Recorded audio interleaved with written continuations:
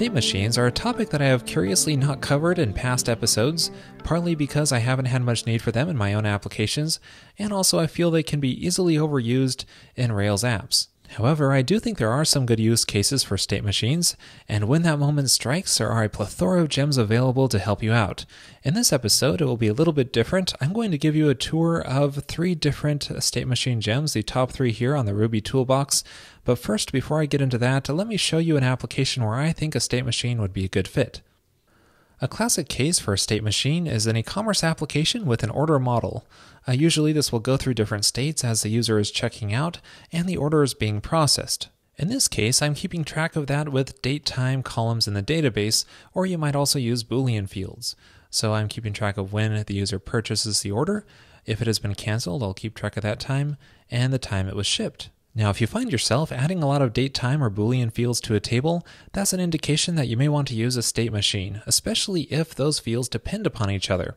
For example, you probably won't want to ship an order unless it's already been purchased, and you probably won't want to ship an order if it's been canceled and vice versa. Now, another indication is a lot of boolean logic in the model. For example, in the order model here, I have this open method, and for an order to be considered open, it must be purchased but not canceled or shipped. And I often have to duplicate this kind of logic in the database queries as well. For example, here I have this open orders query, which does that same check to see that the order's been purchased but not canceled or shipped. Now, this in itself isn't too bad, but things can quickly get out of hand if I need to handle returned shipments and refunded payments, maybe add an extra processing step in there. And it would be nice if we had some kind of states that we can keep track of what state the order is currently in without having to do all of this logic. By the way, the rest of this class is just filled with different events that can happen. If the order is purchased and it's a valid payment, then it's going to mark it as such. And shipping, canceling, and resuming the orders can all happen as well. And I also have specs for this class. And this primarily checks the behavior of when an order is considered open. It's open after doing a purchase, but not an invalid purchase. After canceling, it closes the order, but resuming opens it up again. And shipping closes the order again.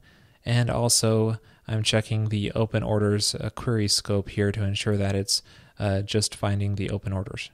Now, my goal is to not modify these tests very much because I want this overall behavior to stay the same as we transition to a state machine. If you aren't familiar with state machines, I encourage you to read the Wikipedia entry on the topic. It provides a nice example of a turnstile which has 2 states, locked and unlocked. And an event can happen, such as inserting a coin or pushing the turnstile, which will transition from one state to another. So the key vocabulary here is state, event, and transition, and those are often used in the DSL of the various state machine gems. Now let's take a look at the most popular gem for doing this, simply called state machine. It's very feature complete and can be used with a simple Ruby class, but it also has support for various ORMs, such as Active Record, Data Mapper, Mongoid, and more. And here's how you can set it up in your Rails application. First, go into the gem file and add the state machine gem there, and then next add a migration to add a string column called state to the model that you want it to affect. And then inside of that model, add a call to state machine, and you can set an initial state here if you want, and then you can specify different events using this DSL. And each event can have a transition, so it'll transition from one state to another, or you can pass in multiple states in here that it transitions from. By the way, a little tangent here. Notice I'm not using the 1.9 hash syntax for mentioning these transitions. You could write them like this as well, but this doesn't feel right to me because I like to think of this syntax as setting a parameter to a given value, but these are both states that we're defining here, so I like to use the other hash syntax. If you want to stick with the 1.9 syntax, I recommend using the from and to options, which is a more verbose option which you can pass in here instead of doing this. Now this gem also supports transitions. You can see here we have a before transition block, which happens when we go from an incomplete state to an open order, and this is going to process the payment. So that'll be triggered if we do a purchase event, and this is going to return either true or false, and if it returns false, it's not going to continue the transition. So that's the way callbacks work. It's if we have an invalid payment, then it's just going to stay as an incomplete order. And then finally here you can see this gem also provides this with state scope, which can be used to query the database. So this will return all of the open orders. Now as for the specs of this class, I didn't have to change them at all when making this transition.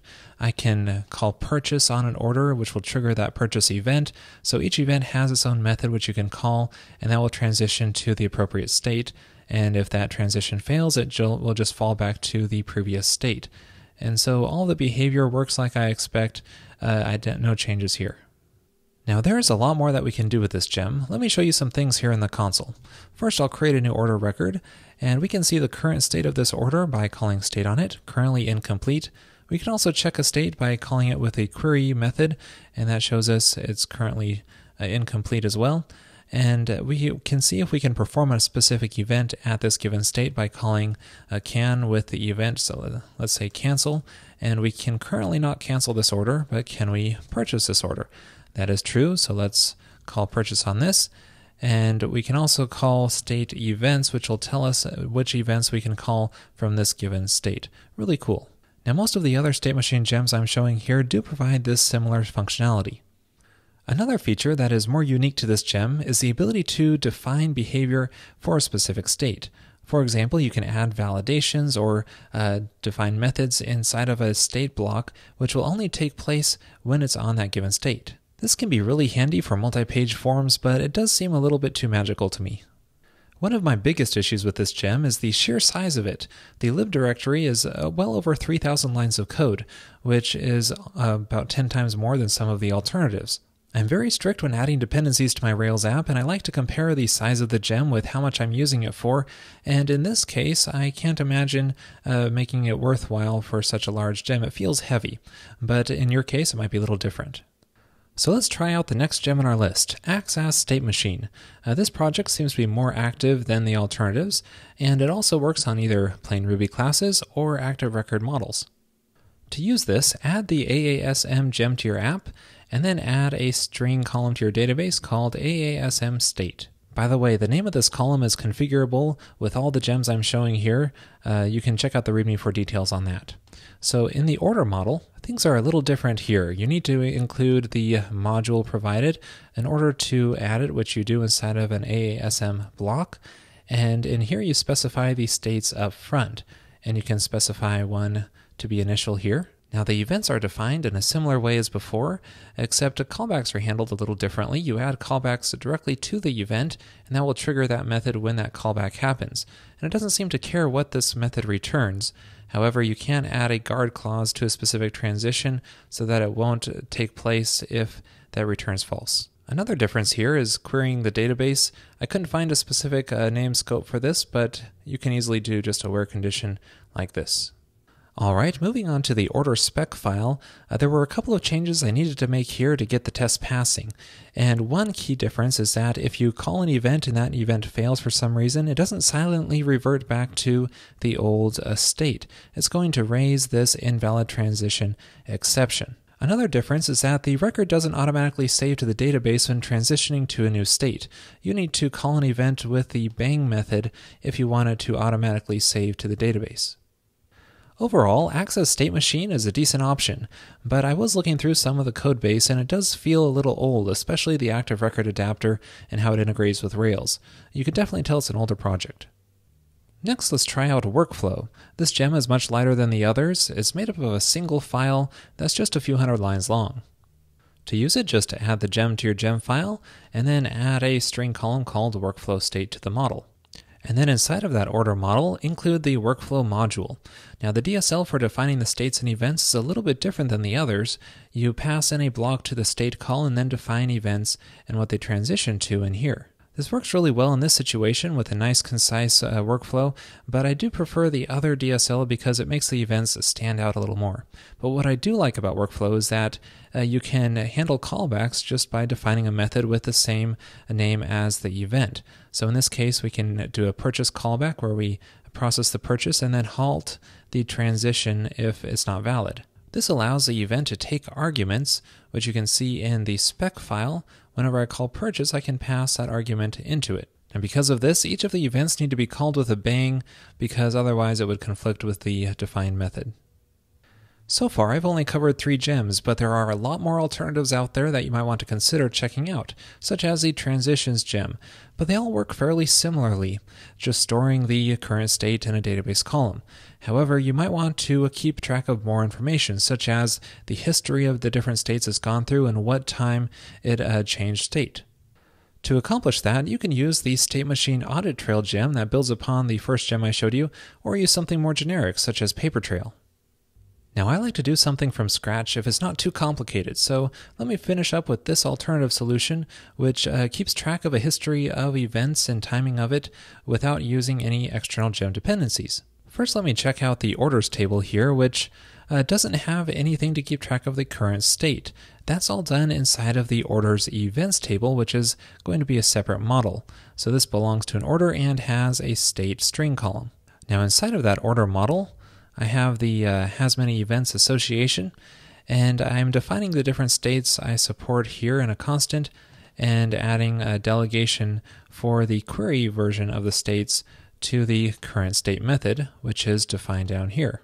So this determines the current state based on the latest event, or if there isn't one, it's going to grab the first state as the initial state, which is incomplete. And I'm calling inquiry on this, which is going to provide some additional query methods that we can call on the current state. This is something that active support provides, which is what makes this possible. Now, the events are simply method definitions, which allow them to take arguments.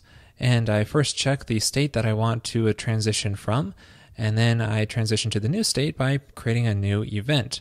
And I can do this easily enough, no need for a fancy DSL or crazy callbacks. The only tricky part of this is querying the database, which is done up here. I have a class method, openOrders, which is a type of scope here, where I am joining the events table and merging on some additional clauses which are inside of this order event scope. So this will find all of the latest events which match a certain state. And you can see that defined here in the order event model. And I just have a couple of other things defined in this event model, such as validations on the state to make sure it's within the order states. So overall, this is about 50 lines of code, and this custom solution keeps track of the history of events and timing of them all, and it doesn't have quite all the conveniences of the gems provide, but you can add those custom methods as you need them. Well, that's it for this episode on state machines. Thanks for watching.